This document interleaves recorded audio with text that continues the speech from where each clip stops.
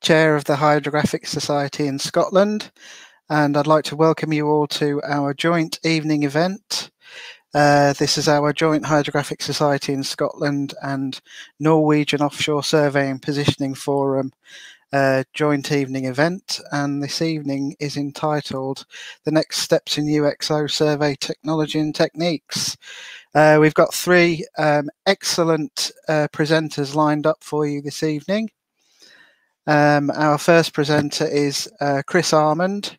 He's Business Development Manager at Pangeo Subsea. Chris is a senior member of the Pangeo Subsea commercial team, where he's responsible for the company's global business development activities across the offshore renewables, oil and gas, civil engineering and defence markets.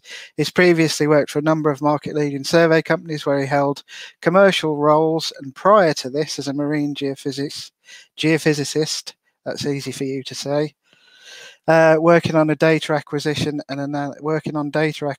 analysis for offshore developments. Sorry, the auto cue's broken this evening. So I'd like to introduce Chris Armand, and his presentation this evening is entitled Detailed 3D Acoustic UXO Surveys to Reduce Target Visualization Requirements. Hi there, Chris. And over to you. Thanks very much. Yeah, thanks for the intro. So yeah, as Simon said, I'm Chris Armand, Business Development Manager for Pangeo Subsea. And today, yeah, I'm going to be talking about the use of 3D acoustics to ultimately mitigate the target visualization element of a UXO survey. So what we're going to be talking about, obviously I'll do a very brief introduction to UXO surveys and the sort of phases they break into. I appreciate we've got presentations from, say, Fugro coming up, where I appreciate they'll go into much more detail than I can. Obviously then introduce you to the 3D technology itself, where acoustics then look to aid the magnetic surveys, so obviously another complementary data set to the magnetics, but then also where they can be applied as a standalone data set. Look at then how the acoustic data is acquired, sort of survey methodologies, how it's then used to determine if an object may be debris, potential UXO, or to prove that the magnetic target is a false positive. And I've just got one slide right at the end about non-ferrous UXO surveys. I appreciate it's a very niche requirement, but it's still obviously part of the UXO survey remit. So just very briefly touching on the sort of phases of UXO surveys, but really I want to show this just to paint a picture of the sort of scale of UXO surveys and the duration of the entire life cycle of the UXO element of a development. Phase one, clearly desktop study, just to find out what is potentially down there, what was dropped in the vicinity, what sort of targets you're looking at. Phase two, obviously, once you've got that information, going out, collecting your seabed and then magnetic subseabed data. Obviously, to then produce your target listing, magnetic surveys typically come up with quite a large survey target listing. Obviously, it's identifying everything which is magnetic, essentially. Phase three, going out and doing investigation, digging it up, taking a look with your ROV what it is. Phase four, obviously, disposal, removal of debris, removal of munitions. And phase five, your lab certificate. You're good to go. You can go build your wind farm. Put a few images there. This is a magnetic anomaly map of a wind farm development, just to show really the size of some of these issues. And obviously this is just a zoomed in section of the wider wind farm. The target listings can be in the thousands of targets when you come into a wind farm development. And obviously those targets represent everything that's ferrous, from debris to potential munitions. You can obviously track a cable or a pipeline along your site as well. At the moment, the vast majority of these targets will be dug up by an ROV, so excavating it, taking a look at it visually, to find out that over 90% of which is debris. You could have left that in situ. The ID&C phase of the UXO survey is obviously typically run into the several months when you've got thousands of targets to go and debury. So really what we're going to look at here is then using 3D acoustic data to remove as much of those as possible. So just an introduction to the technology, obviously I represent, so Pangeo Subsea. We have developed a 3D chirp system called a sub-bottom imager. What the sub-bottom imager produces is a continuous high-resolution 3D acoustic image below the seabed. So as you're surveying a longer track, it's producing a single 3D volume along that track. It's all real-time data, so as you're surveying a longer survey line, the data is being visualized live on screen. Being a 3D system, we acquire and process the data into cubes, which we call voxels, and that goes down to a 5 centimeter resolution. For the seabed, you're achieving a 5 meter footprint, and then penetration is dependent on lithologies. Give or take, it's a very typical penetration is 5 meters. So locally, it might be slightly less or more.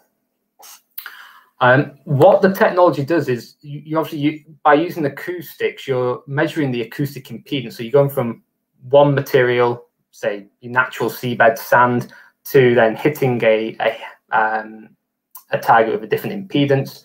It detects that boundary. So that enables it to image everything, including obviously ferrous, so munitions, pipelines, cables, but then also non-ferrous objects, so boulders, non-ferrous UXO, or buried concrete mattressing. And then being an acoustic system, it can be deployed on a variety of platforms. This is where the acoustic data really comes into play. So I'll split them out there. At the top, you've got your standard magnetic UXO survey. So you've done your UXO survey here.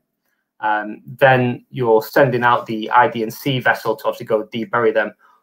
Using the acoustics is if you add them into your ID&C phase, you're obviously acquiring a bit more survey up front, but really to then obviously reduce that target listing. And secondly, that we'll touch on at the end is then the non-ferrous element, where actually the acoustics is used as a standalone data set. So in case one, it's a data set to accompany and complement all the data you've already acquired. And in phase 2, for non-ferrous, it's a standalone data set. On the survey methodology, obviously when you're targeting known magnetic anomalies, you focus the survey in a box around that target. And what ultimately you're looking for is to be able to determine the target shape, the dimensions, and compare the acoustic dimensions to those of expected munitions. Clearly now the methodology changes somewhat depending on the developer, how they want to go about it, or the UXO risk analysis, or then the survey contractors themselves. But give or take, it's genuinely a box, 5 by 5 meters, 10 by 10 meters, centered on the magnetic target. And then we would look to acquire, so ultimately you want 200% coverage. How many lines that takes? 3, 4, 5. It just depends on positional accuracy. And so where that target is, obviously, if it's dead center, you'll find it in 2, and if it's off track, then maybe a 3rd or 4th line. Number of targets is completely beholden, really, on speed of survey from the ROV, but then also the distribution, lateral distribution of the targets. If you've got targets within 10, 15, 20 meters, obviously it's much quicker. But anywhere from 10, 20 targets a day is quite typical.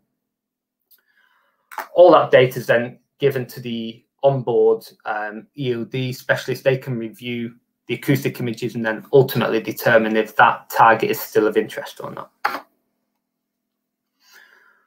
So just give you some examples now of anomalies which are indicative of UXO. So obviously they've got, I guess, they've got a magnetic anomaly, so you know where they are from the magnetics, but then also following the acoustic survey, they meet the dimensions of the shape of expected munitions.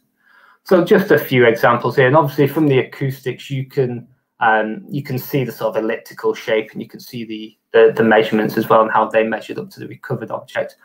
What I would say is, obviously I'm talking about 3D acoustics, but you can't really show 3D data in a presentation, so these are just screen grabs, 2D screen grabs. So what you're doing is you're now looking top down through the seabed, so we slice through the seabed. You're now looking at the sort of plan view there. So clearly, yeah, very elliptical shape, and then these tags obviously just indicative of recovered munitions. Comparing that then to the shape of objects, which are quite clearly from the acoustics debris. So up to this point, you would have only had the magnetic signature. You know there's definitely something ferrous there. And prior to the acoustic survey, you would have spent several hours deburying that target to find, in this case, clumps of wire or chain. Just a few more examples where it's obviously very clear what the magnetics have detected isn't a potential munition. That said, it is astonishing what's been thrown over the side of boats over many years. So on occasions, there are still obviously targets which are the shape and dimensions of munitions, but clearly then don't represent munitions. In this case, it's one of those a gas canister that you use to make your lager nice and fizzy.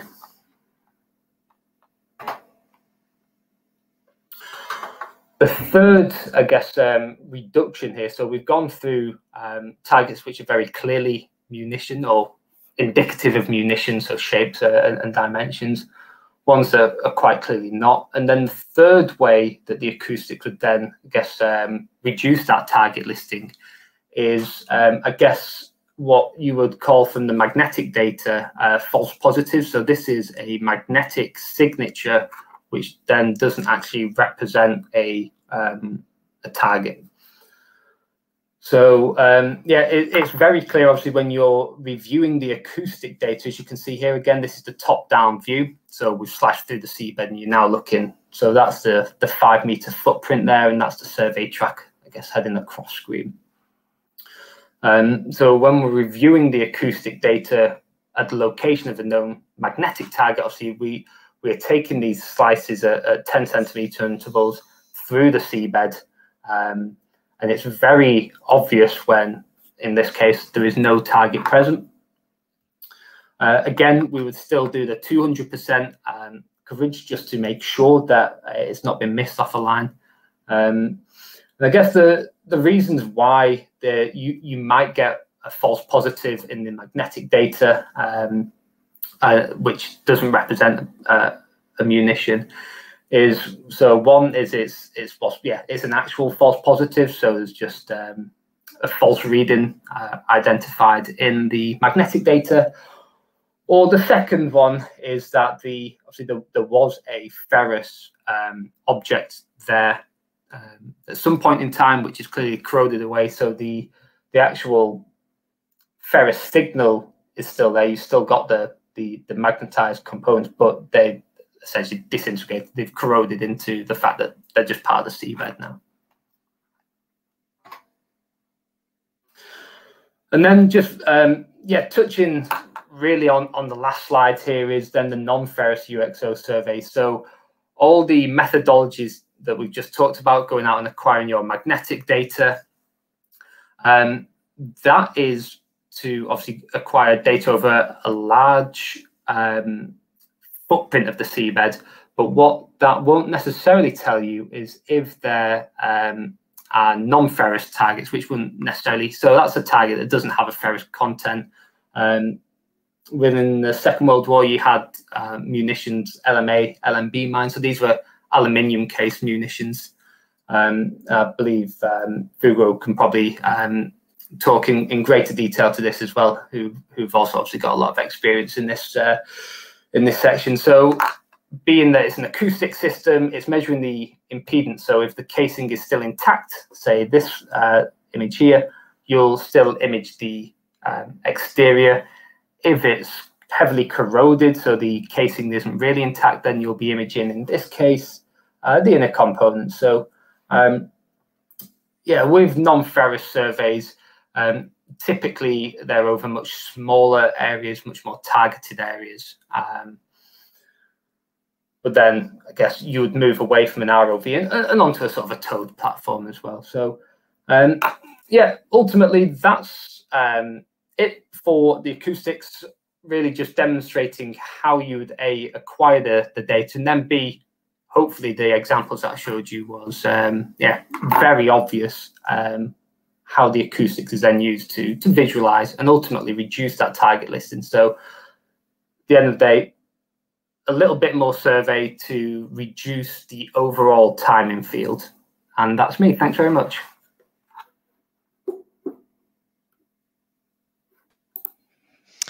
Thanks, Chris. That was really interesting. I mean, you'll have to excuse my ignorance with this, but it's not something I know very much about, and so will everybody else, as a matter of fact. That was really quite clear and interesting. So you were talking about ferrous and non-ferrous targets. Do you kind of get, obviously, well, you get most of ferrous targets, do you? Yeah, that's correct. Yeah, vast majority of UXO surveys are going out there to locate ferrous, and that's what the standard survey practices are, is to go out and detect the ferrous. Yeah.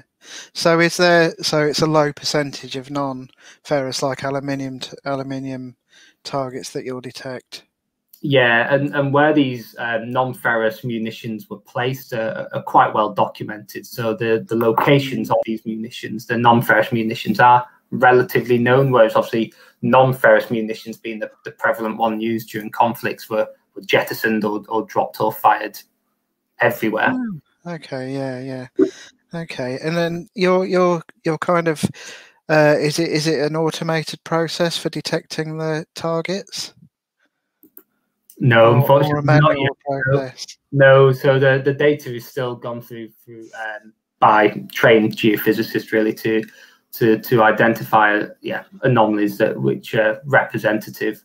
Once the acoustic survey has been carried out, obviously you've got that target, you've imaged it, you've got the shapes, dimensions, and then that target is still then passed on to what's called the EOD personnel offshore. So then it's still a manual process to obviously check it, and it's the EOD on board who then determines if that target does or does not represent UXO. Okay, and you know, in comparison to kind of say 5 years ago, how much of a advancement in this type of technology has there been, would you say, from your perspective as a professional in the field? Sure, yeah. So I guess with speaking on Pangeo Subsea's behalf, there's the actual technology hasn't changed all that much in recent years. How we deploy it has, but it's then the processing and how what you do with that data. So really, I mean, the technology was originally developed to image cables and pipelines. So then it's just taking that technology and how do you apply it to the UXO market and ultimately to try and benefit that. So yeah, the majority of the advancements has been in our understanding of the UXO market and how you package the data to benefit the end user. Okay, that's interesting. Got a couple of questions here. Hi, Chris. Do you need further processing before you can get the cube data? No. So all the data is visualized live on screen. Now it does come in at 10. So what we call, I guess, the raw data that comes in on screen is a 10 centimeter voxel. So we do, for UXO surveys, do some additional processing to then get the 5 centimeter voxel. But for such a small area, when it's 3 lines at 10 meters, that's a matter of 10 minutes or so. Okay. And we have a question from Cars. Would the sea kite then be able to combine magnetic and acoustic images in the same survey? Correct, yeah. So Seakite is a towed platform that Pangeo have developed alongside Iva. So we've housed the acoustics in there to be able to tow it at faster speeds. Yeah, ultimately the benefit of that is that you can acquire the acoustics much faster, but then also you can take the acoustic survey and put it at the front end to join up the large scale magnetic survey, so you can tow the magnetometers at the same time. Yes, yeah. Okay, well, thanks very much, Chris. I think that's it from our audience. Our audience members out there, and that was very interesting, and we may have some more questions that come in later, so feel free, everybody, to keep asking Chris as many questions. Feel free to bamboozle him if you can. I did forget to mention that we are asking questions of our presenters this evening via the comments in YouTube. And actually, before we move on, Chris, we'll keep you there because we've actually had a flurry in. Had a flurry. I'll blame my internet connection for the slow speed of it, as opposed to our audience's slow typing speed. Okay, so one from Walter here. Which parts of the world / locations is this type of work typically focused in? Is it global or restricted to a few high-risk areas? I'd say it's definitely a global issue. Obviously, you've got the North Sea or Northwest Europe is the focus of the majority of the industry just now. But I guess what's really driving the use of UXO services is more the size of survey footprints now. So with, say, the east coast of the USA now, the renewables market coming in, the size of the wind farms that you're putting in needs huge volumes of survey. And so it's the same in Taiwan. Obviously, there's unfortunately been conflict globally, but it's really the size of the survey required which is now driving the locations of those requirements, if that makes sense. So the size of the wind farm developments themselves has increased significantly. Yeah, so it's the footprint. Obviously, previously say that there's obviously oil and gas developments in Southeast Asia and in the States as well. But when you're putting in a rig, it's a very small platform. For wind farms with the cables and the turbine locations, yeah. So where do you find yourselves working mostly? Have you got a kind of a locale that you find yourself in most often? Yeah, those obviously Northwest Europe is where I guess most companies' UXO surveys are focused just now. The eastern seaboard of the States is definitely picking up. There's quite a number of UXO surveys commencing or soon to commence there, and they're exactly the same in Taiwan as well. Yeah. Okay. And we've got a question from Hans Jürgen. What tow speeds can be achieved? So it's an acoustic system, so 4 knots. If you're towing it, obviously, when it's deployed onto an ROV, it's limited by the ROV speed. Okay, I've got another question from Walter here, who was wondering about the US Eastern Seaboard and larger area surveys making it more important. Sure. So I guess with the renewables industry increasing the survey size requirements, then clearly there's a need then to come up with innovations like using acoustics to reduce that, because now, as you saw of the example I gave, when you're developing a wind farm the size of Greater London, then you're going to have tens of thousands potentially of magnetic targets, and yeah, the ID&C phase very typically 3, 4, 5, 6 months to have a boat in there dredging them all up. So trying to come up with innovative ways of reducing that ultimately. Yeah. Okay. Well, that was fantastic. Thanks to all our viewers for asking questions there, and keep them coming in if we've got any time at the end, or feel free to ask Chris yourself. Inviting questions there for you. Thanks ever so much, Chris, and I'll just move on to introduce our next presenter this evening. Our next presenter is Matthew Kowalczyk. is the CEO of Ocean Floor Geophysics. His professional career includes leading a design team for automated vision systems for the pharmaceutical manufacturing industry, as well as successfully starting, growing, and selling a company that developed multispectral sensor-based ore sorting technology and services for the mining industry. Since joining OFG, the company's continued to serve its original customers in seafloor mineral exploration projects and has expanded the business through close collaboration with its clients in the development and deployment of new marine robotics services, specialized electromagnetic sensors and technologies for seafloor mapping, asset integrity inspection, and exploration. Matthew's presentation this evening is entitled RM Hypermag, Multi-Vector Gradiometer for UXO Cable, Pipeline, excuse me, shall I start that again? Multi-Vector Gradiometer for UXO Cable and Pipeline Depth of Burial. Bit too much of a mouthful for me there, I think. Yeah, I have been accused of whiffling on occasionally. Apparently I do that in type too. So. No, great. Thanks, Matthew. And over to you. Great. Yeah. Thank you for having me. And I love it when the guest before segues perfectly into the next presentation.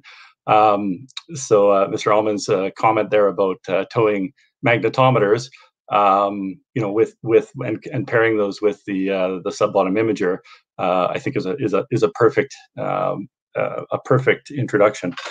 That's what we want to be doing with RM Hypermag. So I'm going to go very briefly through the next slide, but just to give you an idea, not so much from the commercial side, but just to show you kind of the evolution of OFG. As we did start in seafloor minerals. That's still a market we serve. And what's very interesting about seafloor minerals is I grew up with a exploration geophysicist at the head of the table. And when I was younger, and actually until joining OFG, when I said geophysics, what I meant was electromagnetics, magnetics, potential fields, induced polarization, the kind of technologies that are widely applied in hard rock mineral exploration, copper, gold, base metals. And then I came to the marine minerals industry in 2014, and I realized everybody was, when they said geophysics, they meant seismic or acoustics. So of course, OFG deploys that and uses that, but the genesis of the company is really, actually our first project was an electromagnetic system for mapping seafloor minerals.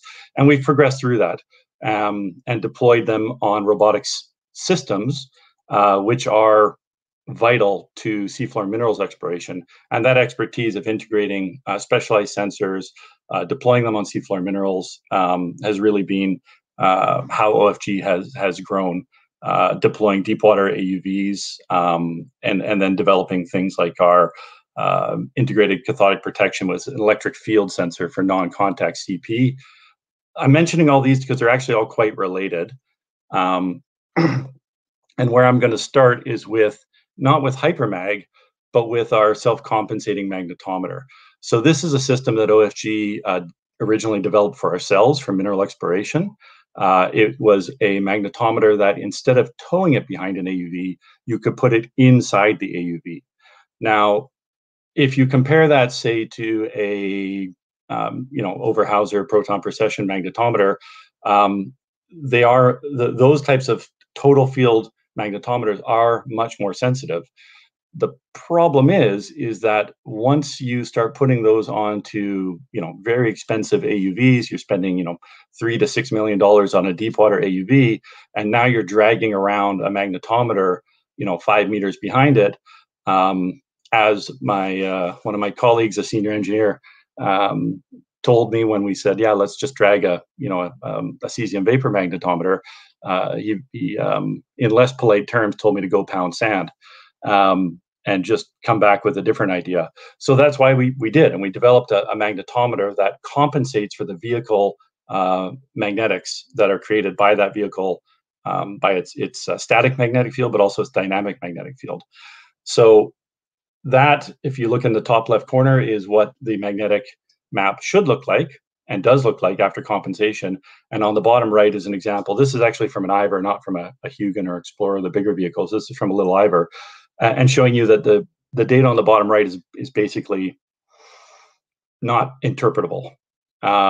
So this is what spurred on our self-compensating magnetometer, which is a very popular product.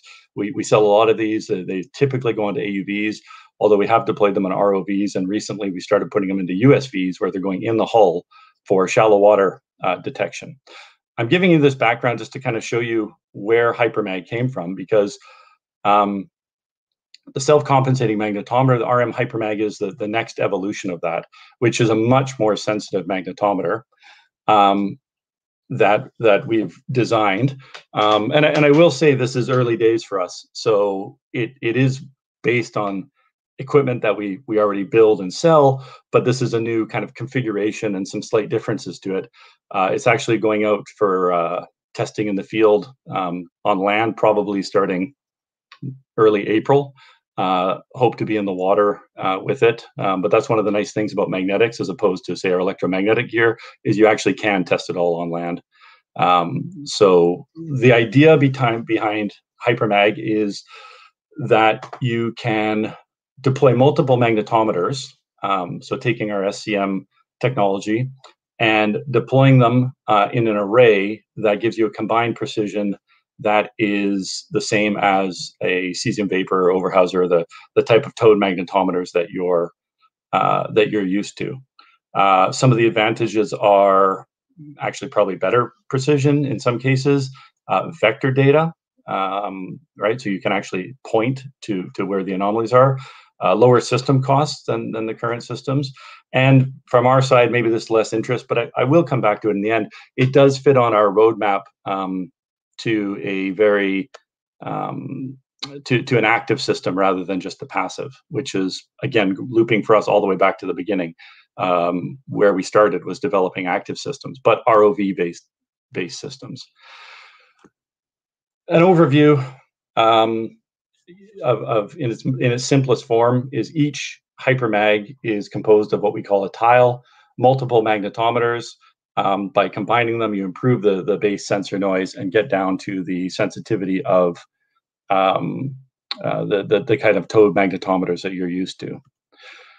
The spacing between the elements can be designed for the application. So if you're interested in vertical gradients, if you're interested in horizontal, if you're interested in spread for a width of multiple panels, if you're interested in a towed configuration, it's one of the nice parts about the Hypermag is the individual sensing units are very small, and you can tile them into multiple units to create very, very large arrays.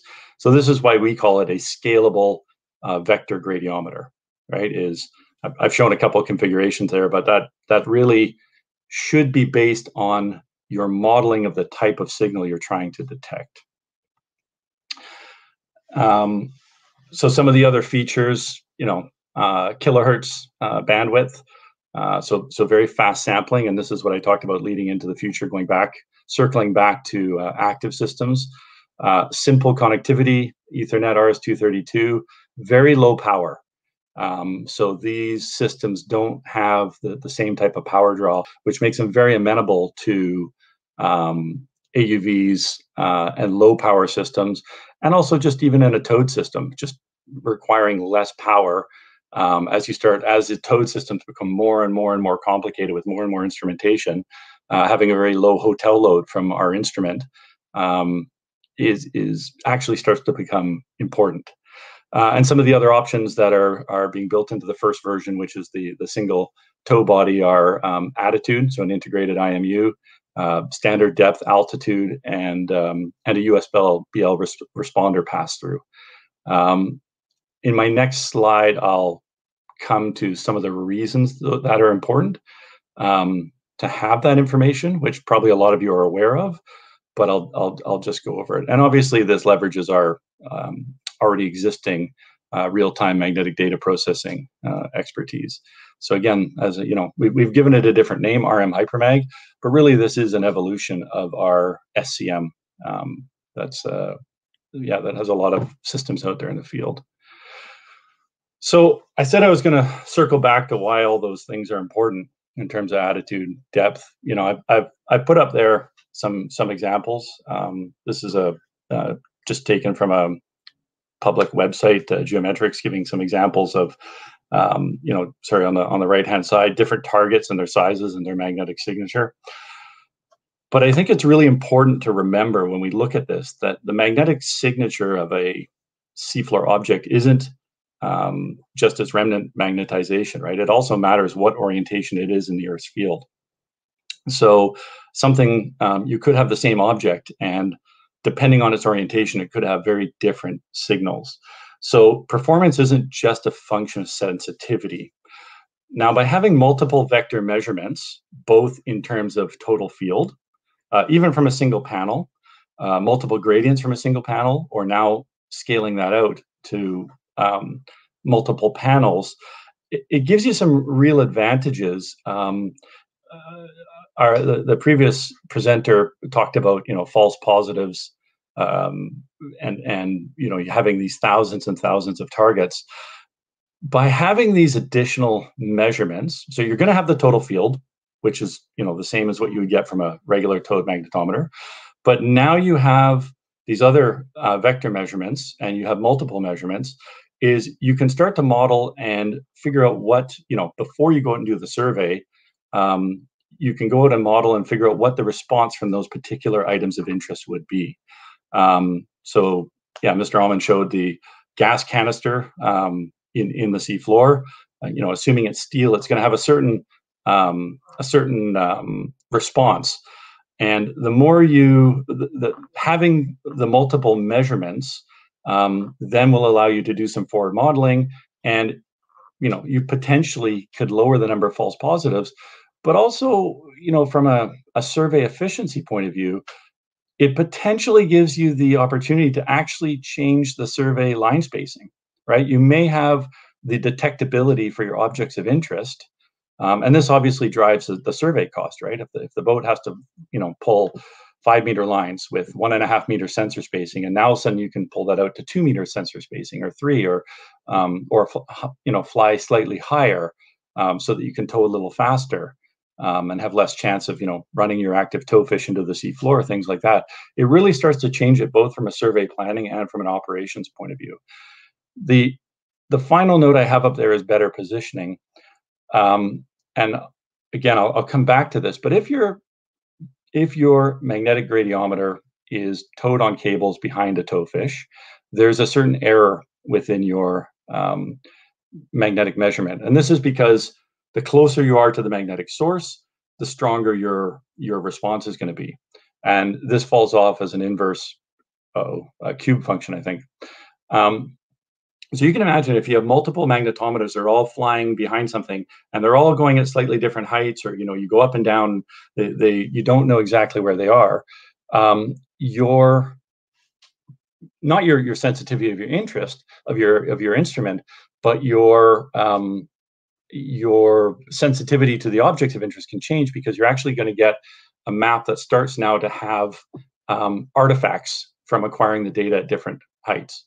There's ways you can get around this by, you know, doing full inversions and things like this, but you do need to know where they are. So in our simplest form, you know, having a USBL responder mode tightens up your ability to position the magnetometer as well. And when you start moving into a system that is, I apologize, I put these in the wrong order, is in a strap down configuration where it's tightly integrated with the vehicle, which has, you know, where everything is rigidly attached, you start really getting better positioning. So these are a few different concepts. The one on the bottom left is one of the ones that we'll be deploying first, but we're also, you know, very aggressively looking at integration onto active towfish, such as the one on the top there, which is an image of an IVA scanfish.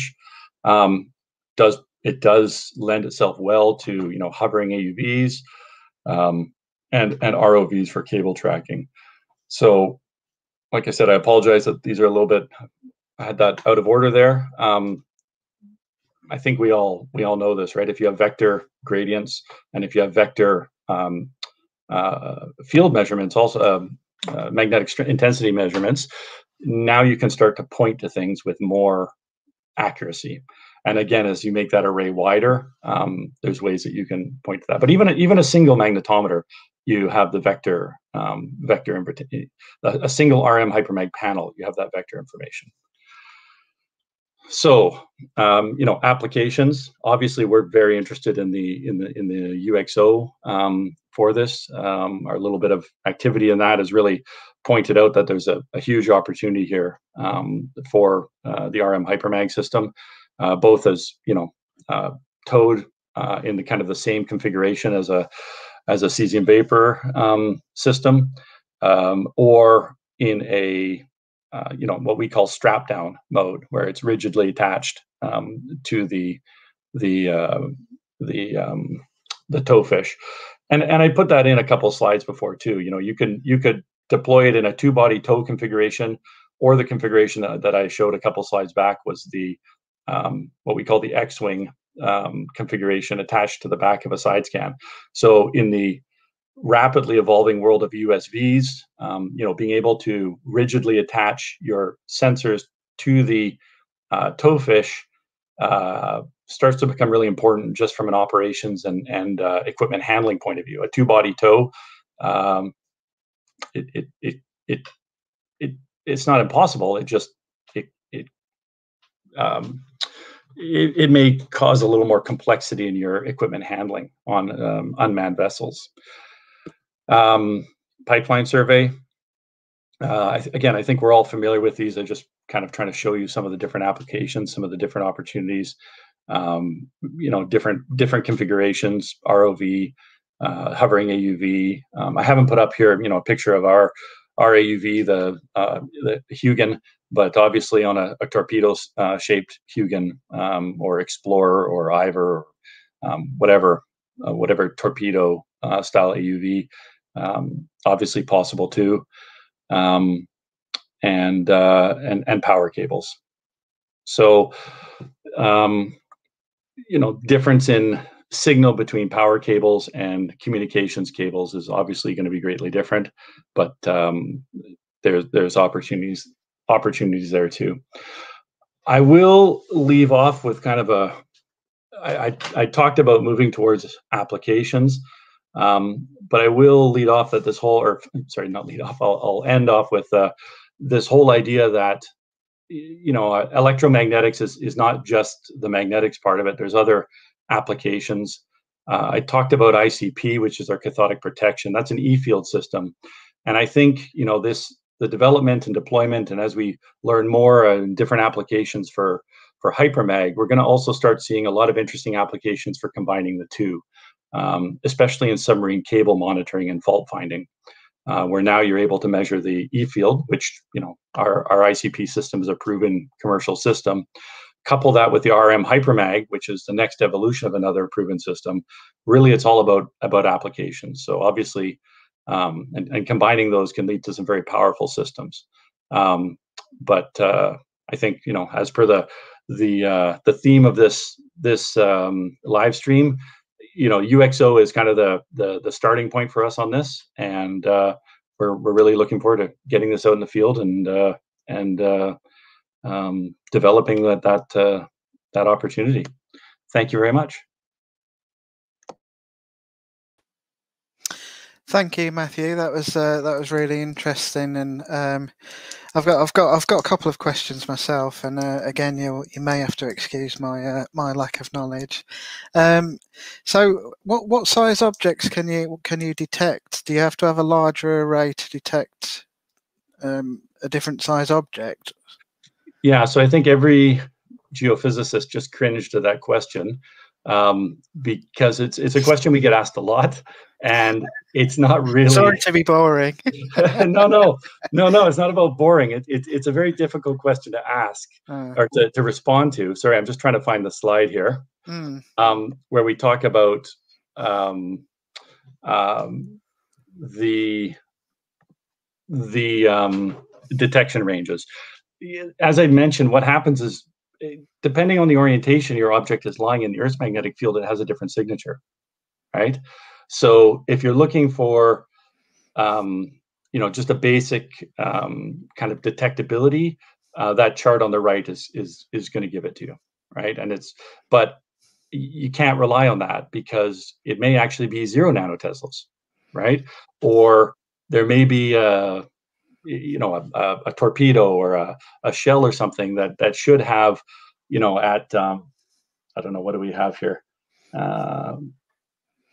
You know, 0.5 nanoteslas at 2 meters. That could actually be 0.05 depending on its orientation. So this is why I was saying that, you know, performance is not just a function of sensitivity, right? And having these other vector gradients now allows you to detect objects that might not be detectable with a total field magnetometer. So that's a really long way of saying it depends. Sorry. Yeah, no problem. And you showed kind of different ways to kind of mount your array, and you showed kind of some pictures of ROV and AUV, that type of thing. If I interpret your presentation correctly, does it matter which way the array is? Does it have to be perpendicular to the thing you're detecting, or can it be in line with the thing you're detecting? So the answer again here is absolutely.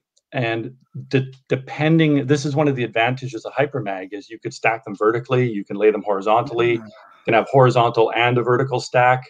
You know, there's lots of different orientations that you could use for the system, right? So, you know, this slide here is showing 3 panels arranged on the right-hand side. They're showing 3 panels arranged on edge, and the other one in the X-wing there is showing it in that direction. So, you know, the along track. Because of the physics, you know, you can get the XYZ gradients, and then you can actually calculate the inline. Sorry, you can get 2 of those gradients, and then you can calculate the inline. Or if you want to measure it, you may have to go to something on the right? Because your calculated gradient in the 3rd dimension is going to be a function of the, you know, the error on that is going to be a function of the errors of the other ones. But that's one of the advantages, is now you can do the modeling. So we have lots of tools to do modeling, to say this is the shape of the field you're trying to detect. This is the best way to do it. You know, we're interested in the Z gradient being the most sensitive, right? Yeah. So that's really why I said sensitivity is not the only measure of performance, right? Is there's a lot you can do just through configuration and geometry that will improve your discrimination. Okay. Well, I think that's I think you without starting to teach me about this science completely, we'll go on to ask a few questions from our. That's okay. You've reached the limit. You've reached the limit of my knowledge. I have to refer. I'll have to bring on my colleagues if we want to go further. Yeah. Okay. So let's have a look what we've got. So we've got a question here. Do you need prior line calibration like the SCM that is installed on the AUV for this hypermag?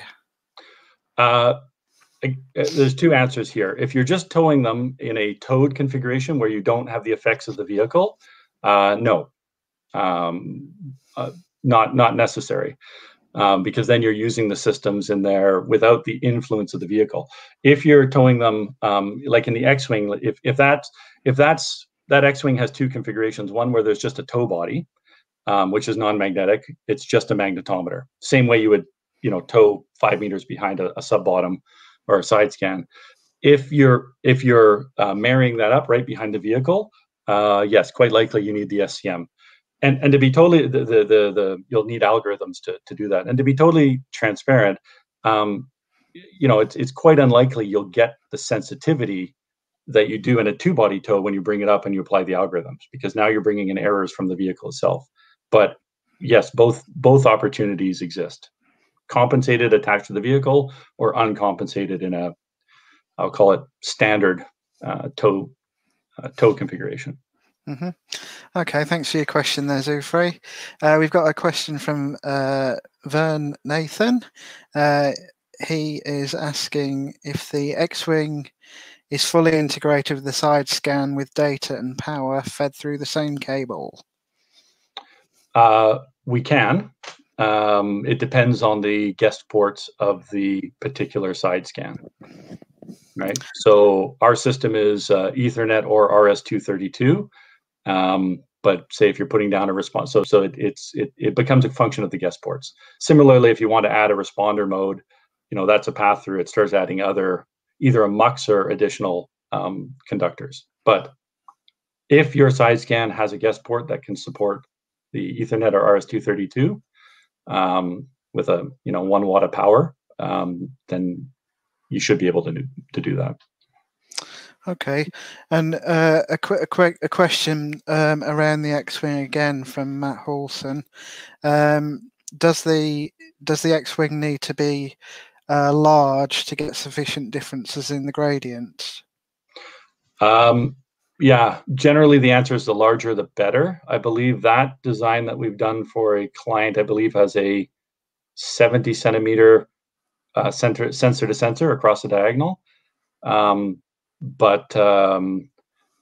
Yeah, I'd have to ask one of my colleagues. There becomes a point where I guess the gradient, if you get too big, depending on the shape of the gradient, you can start to mask the signal.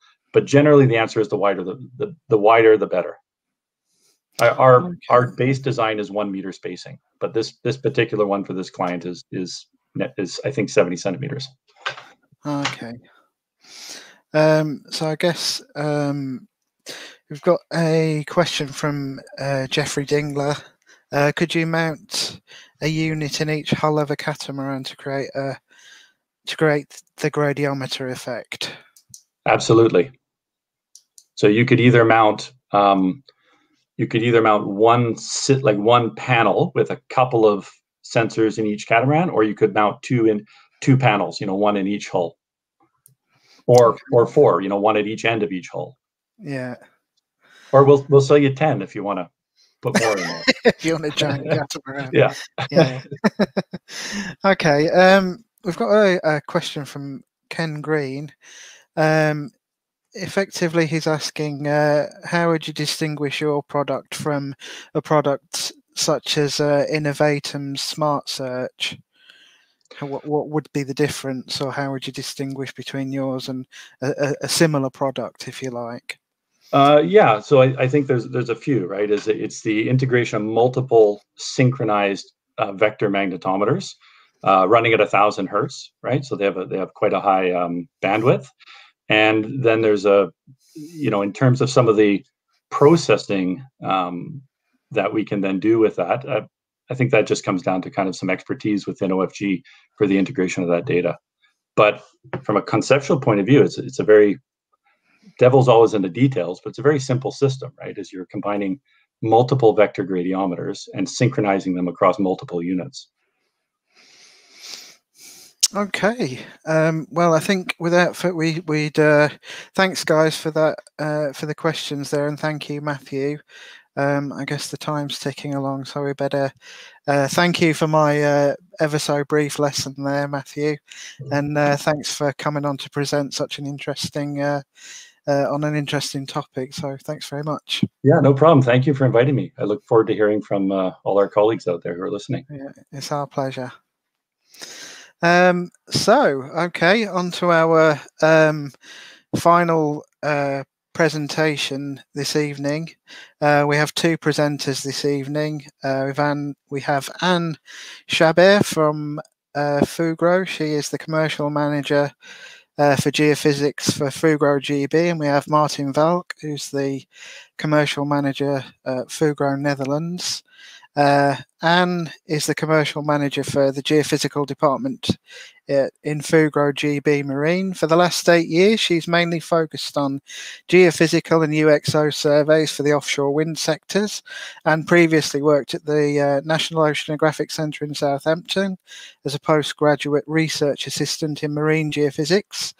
In the past 8 years, she's worked for all the major players in the offshore survey sectors, including Ørsted, Vattenfall, Global Marine, EDF, and TenneT. Martin is a business development manager, as I said, at Fugro, where he focuses on UXO risk management. After graduating, he joined the offshore survey industry in 2009. He's held a wide variety of offshore and onshore survey roles at Periplus, Deep Ocean, and Seaway 7. In the last 4 years, he's advised, tendered, and executed risk mitigation projects in Europe. And their joint presentation this evening is entitled UXO Risk Mitigation, an Integrated Approach. Excuse me, the writing's so small on my auto cue here. I'm squinting a little bit. Hi, Anne. Hi, Martin. Good evening.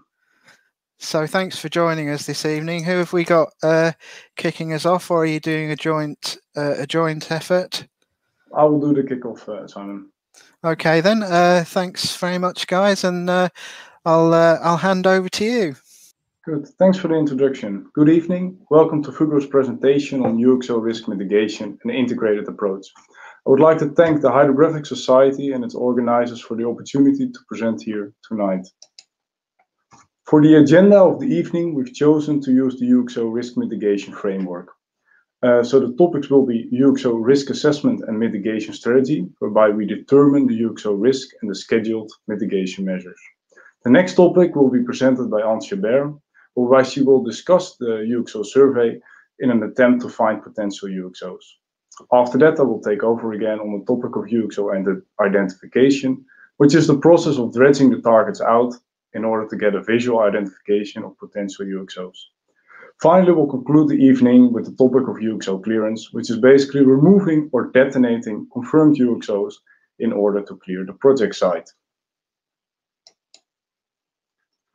Like I said, the first topic is UXO risk assessment and mitigation strategy. The objective of the UXO historical desktop study is to determine if and what type of UXOs are present on the offshore site by studying the historical records about mine laying, bombing, airplane crashes, shipwrecks, dumping, and submarine activities. Next, it assesses the risk these UXOs pose to the project. The next slide is about geodata. Geodata can really provide great insight in where to look for UXOs in the seafloor. Basically, by understanding the soil conditions, we can say something about the historical seabed, the seabed dynamics, and the non-mobile reference layer, understand at what depth of burial the UXOs might be present, and by better understanding this anticipated depth of burial, we can optimize the survey design. For example, the survey design can be far more efficient if the justified depth of burial is just 1.5 meters, as opposed to 2 meters, because you can use a wider line spacing or fly the fish slightly higher. Subsequently, all these insights are combined into a UXO risk mitigation strategy. It uses the UXO knowledge from the desktop study, the scheduled activities, combines it in a UXO risk matrix, and it recommends a UXO risk mitigation strategy, which often consists of a survey, identification, and clearance campaign. Next, it also defines the thresholds and types of UXOs to look for. This whole framework provides a clear roadmap for the project to obtain a LARP. Next, I'll give the word to Anne Chabert, who will talk you through the details of the UXO survey. I think you're still muted, Anne.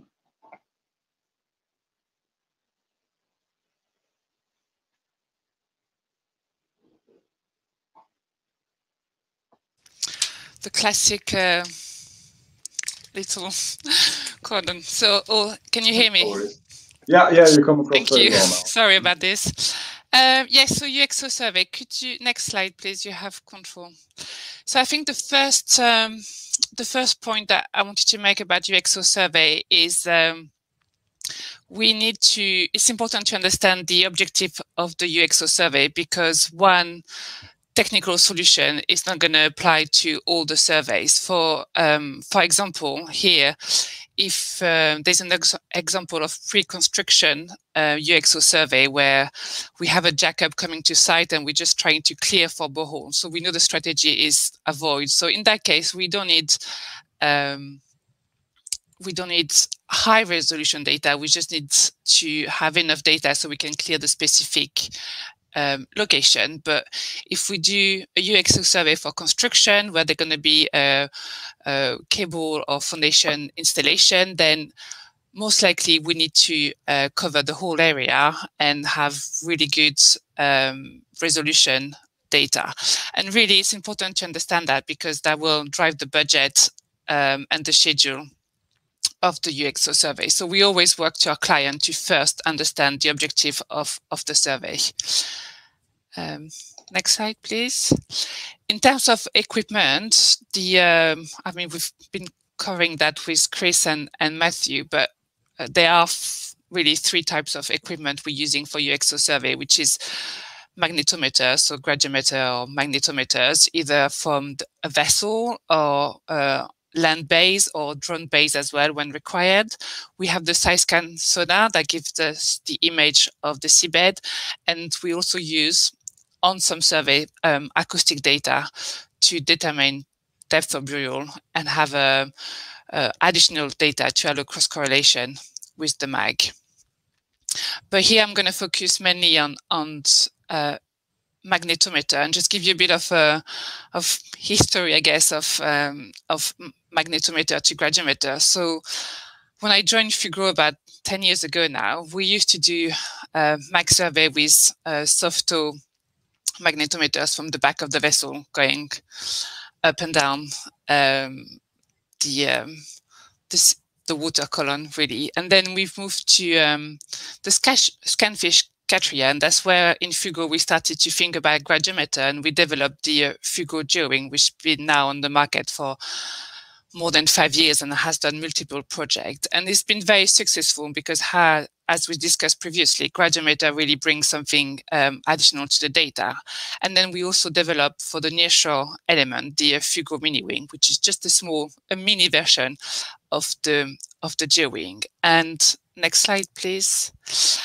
And the ways all started with gradiometer within Fugro is we did this survey in 2014 in Gwyntimore using this small TVG frame and flying the TVG with a horizontal gradient near a turbine, and we just couldn't clear the location. So we just flipped the TVG to vertical gradient and we got amazing results. And I guess that was the moment where we're like, okay, this is the way we want to go.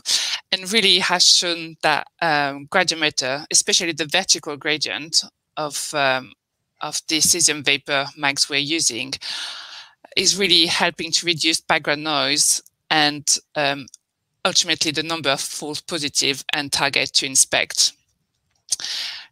So that's one of our most common type of survey. We use gradiometer to do UXO survey.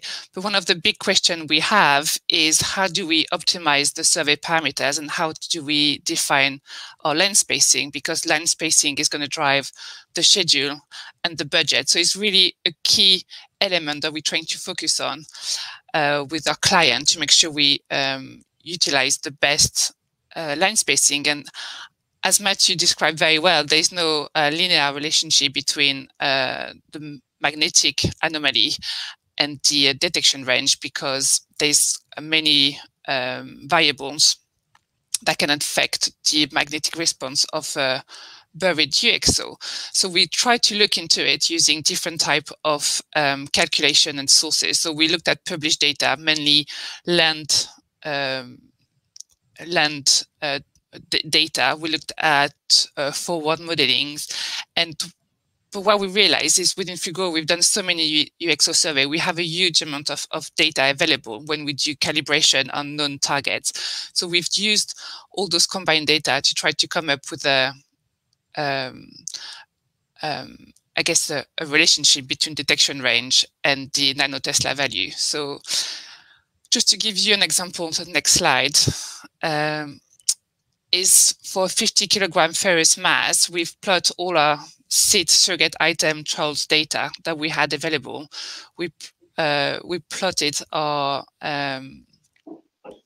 data from third parties, and we come up with a quite strong correlation between published data and data that we have that available that now we can use to measure, not to measure, but to link detection range versus magnetic anomaly. So we can use that, and that is the next slide.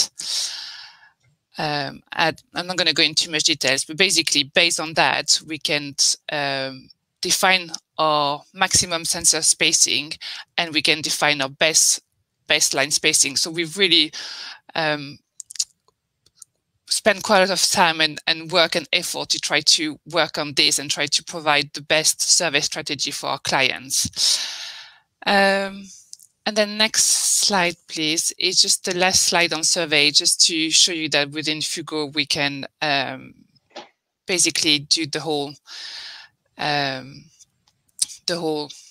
survey from the offshore side to the cable to the land. And one thing we've been using quite a lot in the last couple of years is drone UXO survey. That's been really successful. So we usually have a drone survey, and then one of our nearshore vessel and one of our offshore vessel covering the entire survey area. And I think that's the last slide on survey. Good, thank you, Anne. While finishing the UXO survey, the next topic is generally UXO identification. Again, this is the process whereby we identify the potential UXOs that were found during the survey. In some cases, the final master target list of the survey indicates a large amount of deeply buried targets, a target reduction survey could be an option. This is also what Chris from Pangeo presented. You also see the same picture. The 3D sub-bottom image provides the shape and size of the potential UXOs by looking into the seabed. And we use this data to determine if the object is above or below threshold. Everything below threshold is subsequently considered as non-UXO and left in situ. In the center image, you see the schematic of the ROV, the SBI, and the detailed survey. And on the right, you see the SBI data correlated to the technical drawing of the LMB. And this LMB was later positively identified by dredging it out as really a confirmed LMB. So once that is done, basically, this slide is about the various conditions we anticipate. So offshore wind farms and their export cables cross a wide variety of water depths and mid-ocean conditions. I think we all know that ROVs typically struggle in shallow water, but also high current environments and large depth of burials may limit the feasibility of dredging and visual identification from a normal ROV. Therefore, during project preparation, it is recommended to look at different water depths and mid-ocean conditions. So basically, for standard offshore operations, the work-loss ROV is definitely the right tool. However, if the current windows become smaller, a tracked ROV can significantly increase the workability. For the nearshore and tidal areas, typically characterized by high current and also large depth of burial, we operate an integrated system, the SEAUG, from a backhoe excavator. So how does the typical UXO identification process works? So basically the following steps are considered. First, an as-found survey is performed using the TSS 440. Next, the work-loss ROV gently excavates the target in a controlled manner. The target is identified by the UXO expert, and in case the target is identified to be a non-UXO, it will be removed. Finally, an as-left survey will be performed to confirm there's nothing underneath the target by a masking effect. If the target turns out to be a confirmed UXO, it will be part of the clearance operations.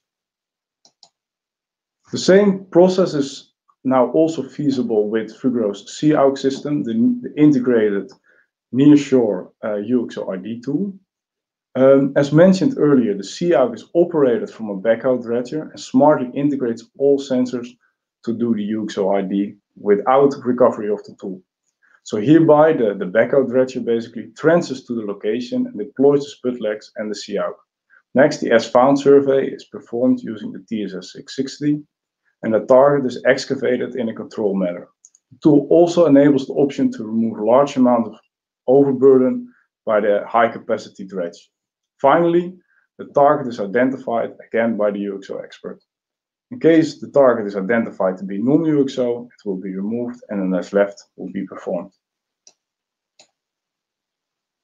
So on this slide, you see a positively identified UXO. Starting with the MAC notation on the left, you see the TSS for 40 as found survey, and then the dredging commenced. Due to the low visibility, the target in this case was identified using the ADA sonar, which you see in the middle, as a British MK70 contact mine.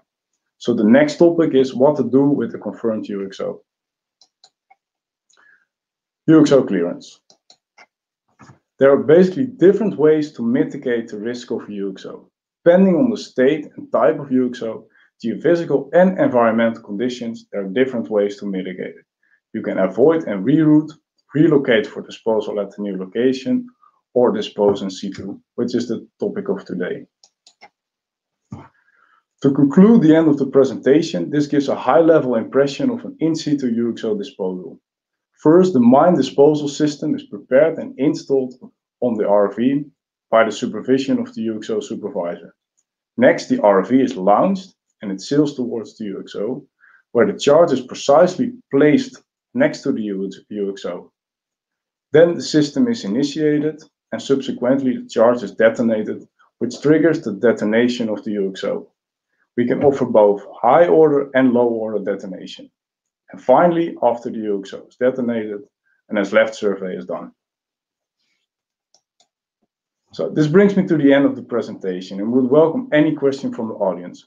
Finally, thanks to the Hydrographic Society for the opportunity to present at this webinar. That was excellent. Thank you, Martin and Anne. That was very interesting.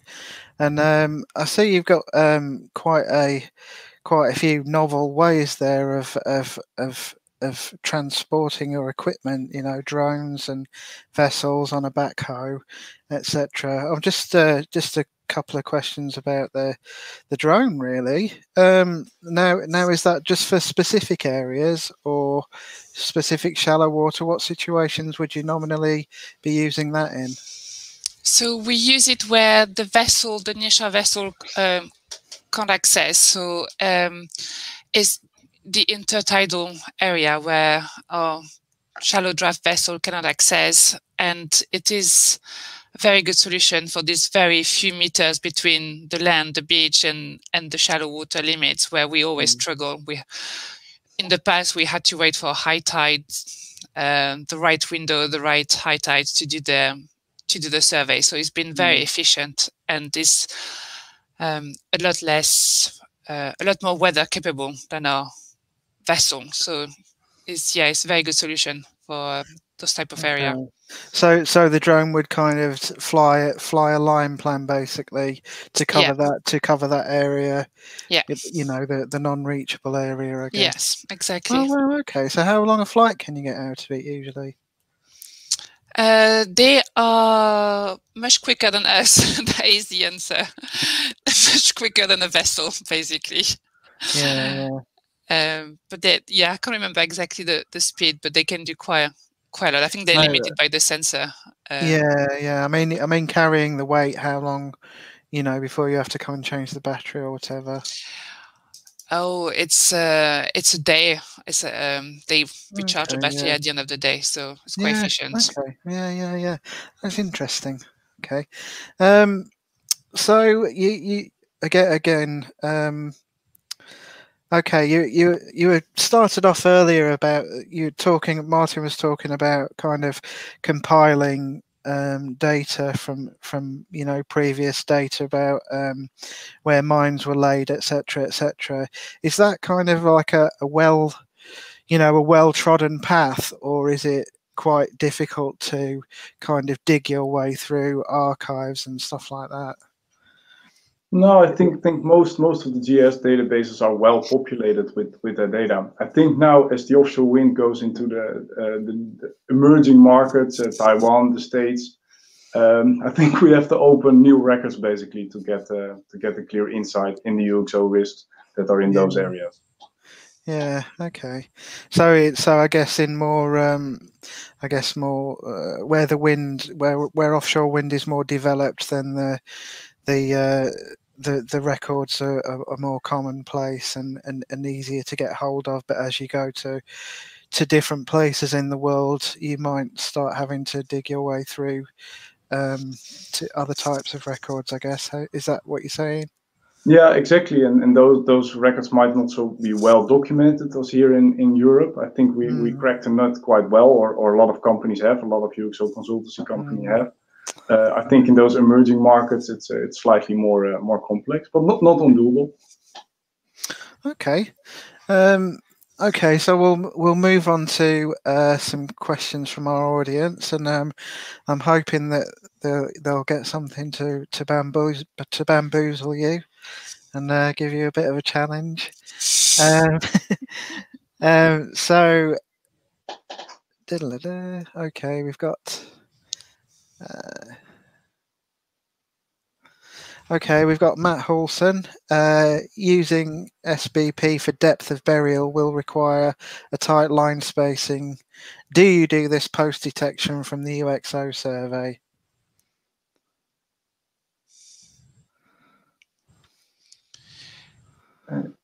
Kijk, was this? Even kijken. So the question is using sub-bottom profiler to determine depth of burial. Well, first, if it was related to the first slides where we use basically geodata to say something about the expected depth of burial, that's where we really use geoconsultancy. So we determine, for example, the non-mobile reference layer or a hard and stiff layer where we say, well, it's very unlikely or impossible that the UXO have migrated by itself deeper than that layer in the soil, basically. If it comes to estimating the depth of burial during the detailed survey, so with the geodata, there we really use the 3D sub-bottom imager. And then the alternative is I think if ALM uses with a very tight line spacing, the sub-bottom profiler to look for LMBs and other UXOs. Yeah, so we normally, if we use a sub-bottom profiler, it's because it's the non-ferrous UXO that we're looking for, and we know MAG is not going to give the outcome that we want. So if we have to use a sub-bottom profiler, yes, you're right, it's a very tight line spacing for UXO survey. Okay, thank you. And thank you, Matt, for that question. We've got a question from Nikki Nichols in Ellen. I gather I missed a question from her earlier, so I apologise for that, Nikki. Is the CARC controlled in the same way as an ROV? Yeah, basically, yeah, we can copy almost all the movements we can do with the ROV as well. So in terms of the line plan of the S left and the S found survey, but also to position it really neatly to start the dredging process. Yeah, so it's very similar, but the main benefit is that it's operated from a very stable platform, so it doesn't have to fight the current all the time in order to stay on position. Okay, that's interesting. So we've got a question here from Walter Jardine. How do you manage HSE/insurance issues when excavating potential UXOs, which may be unstable, especially in shallow water, where the host vessel is close by or dredging system is expensive? Yeah, so I think a really important step of the HSE management is the fact that the UXO experts or the EOD managers are fully certified and operate under the legislation of the country, basically. So that's the first step. Then about insurance, yeah, so for each, especially for the clearance operation as well, for each operation we do a full risk assessment, and then we have to approach our insurance to ensure we have also coverage for this part of the work, basically. So that's an on-case basis. The simple or the excavating and dredging, so the ID phase is covered by the standard policy of our insurer. Okay, thank you for that. We've got another question. We've got a question from Zufre. Thank you. He's been asking quite a few questions today, so we really appreciate that. So he's thanking you, Anne and Martin. And a question for Anne: what kind of deliverable does a client usually request for UXO, geophysical UXO survey, and is that different from your usual geophysical survey? No, it's similar type of deliverables. Sometimes we provide in-house the ALARP certificate, which are the sign of clearance to say we can proceed with the activity. So some clients are only interested in the ALARP sign off, I guess, but in terms of how we process the data and how we deliver the data, it's very similar to a normal geophysical survey, really. Okay, thank you. And I think it looks like a final question here from Kevin Murray, who praises your presentation, guys. So fine praise from our audience members there. So when you developed the GeoWing, what main features did you incorporate to improve the system from your previous solutions? So the GeoWing is now 5 years old, 6 years old, and I guess the novelty at the time was the gradiometer, having the cesium vapors in a gradiometer, in a vertical gradient and horizontal gradient. Since then, we have increased the number of magnetometers than the GeoWing can cope with. 5 years ago, it was 5 mag. Now we can go up to 10 mags. We have the 3D version now, so better positioning of the GeoWing, better line keeping of the GeoWing with the flaps, vertical and horizontal flaps, and we have a little sister, the mini wing as well, that we can use in the nearshore area. So yeah, that's the evolution of it. We are not, as Fugo, we don't develop equipment, so we're really interested in Matthew and his new magnetometers, and we always on the look for the next technological advancements, really. Oh, super. Well, thank you, Kevin and Anne. That was a great presentation. Thank you to all our presenters this evening. That would be, we've had Chris, Matthew, Anne, and Martin. Thanks again for your time, and thank you for the questions from our audience here today. And I hope you all enjoyed it, and I'll let you all go and have your dinners now, because especially our friends in the Netherlands and our friends in Norway, I guess they'll be putting the kids to bed now and all that. So thanks ever so much, guys. It's been a real pleasure, and we really do appreciate you joining us this evening. So it just leaves for me to say thank you and take care and farewell. Thank you very much for the invitation. Thank you. Everybody, have a nice evening. Thank you. Nice evening.